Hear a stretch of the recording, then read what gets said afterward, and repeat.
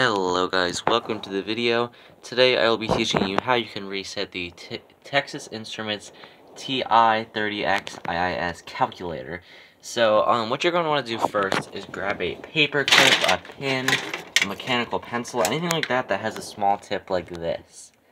So what you're going to do is flip over the calculator, and then it should say right here, this little button that says reset. Focus. Anyways, right there, it's a little black button. So what you're going to want to do is take your little pin or a paper clip, whatever you're using, take it and tap on that little button. So you don't want to push down because that'll hit buttons on the front of the calculator. Just hit that really quickly. Boop. Now you hit it, you flip it over, and it should say mem cleared on the box. So that means memory is cleared, and there's your calculator's been wiped. So now, when you hit clear, there's no equations in the calculator. You can press any of these arrows. So, thanks for watching. As always, be sure to like and subscribe. Comment down below if you have any other questions, and I'll help you answer them.